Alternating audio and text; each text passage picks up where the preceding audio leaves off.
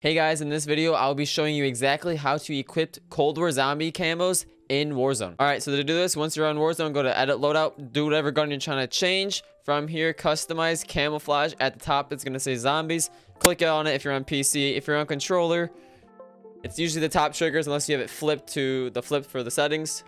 At the top bumpers, it'll change it over. Select your camos, whatever you want to put on. Man, does Dark Ether look smexy.